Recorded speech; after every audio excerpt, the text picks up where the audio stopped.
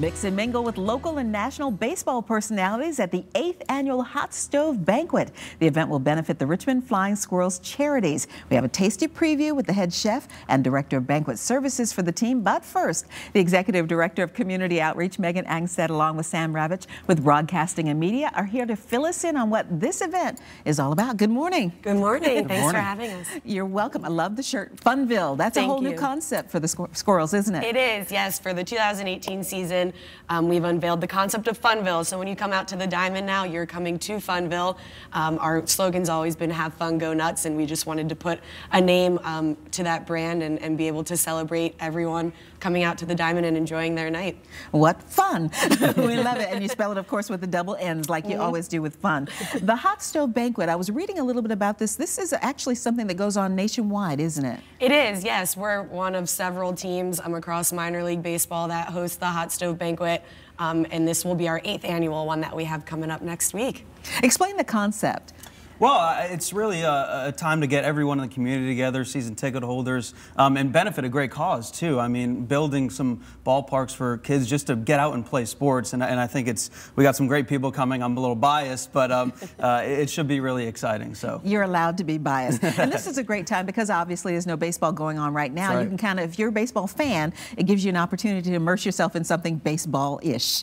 Absolutely, absolutely. We have some great people coming out. Our new manager for the team, Willie Harris, is going to be joining us that night, so we're excited to introduce him to the Richmond community. And we're also going to be having our keynote speaker, Karl Ravitch, from ESPN, and that's Sam's tie-in. That's actually Sam's dad. So we're going to have a father-son interview session going on the stage at the banquet, which should be really cool. So you're going to throw your dad some curveballs? Well, the best part about it is I'm going to ask him some questions. I'm going to interview him, so I know if he's telling the truth, and that's going to be the best part about it. We'll sink some truth serum in there. And I don't know. You might be surprised with some truths. You can't handle the truth, right? That's always fun. That's got to be kind of fun, though, to be able to talk to your dad and open up for the public some of the things that he's been doing. Oh, absolutely, yeah, and it's exciting because we're now both in the same kind of industry. So you know, I've bounced ideas off of him now, and he bounces some off me. So it'll be really cool to kind of put that on display because I mean, basically, this is just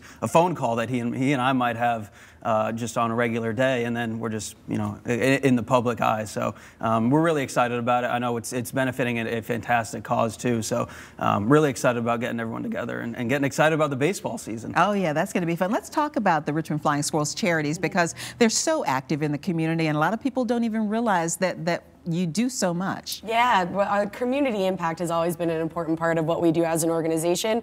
And about 4 years ago, we started our own charity arm, our own 501c3 Flying Squirrels Charities, which has been a lot of fun to just enhance that community impact that we've been doing. And our current project with the charity has been to renovate and rebuild some inner city youth baseball fields right in Richmond. We've been working with our friends at the Parks and Rec Department to understand what fields kids could be playing on if they were maintained better. So we've been trying to take care of that, putting money into those fields and just getting kids playing the game of baseball. It's a project called Renovating Richmond's Recreation, which is wonderful. So let's talk about how we can come to the event. Absolutely, yeah. It is next week on Thursday, January 25th. We do still have tickets available, and all you have to do is give our office a call or go on our website. We have tickets online, and we'd love to see you out there. It starts at 5:30 at the Siegel Center over at VCU.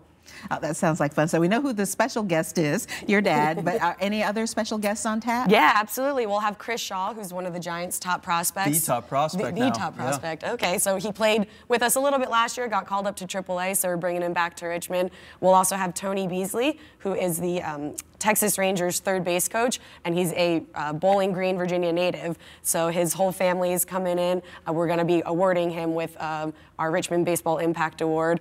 He's a cancer survivor and still in the game, heavily involved in the game of baseball. So we're excited to have him.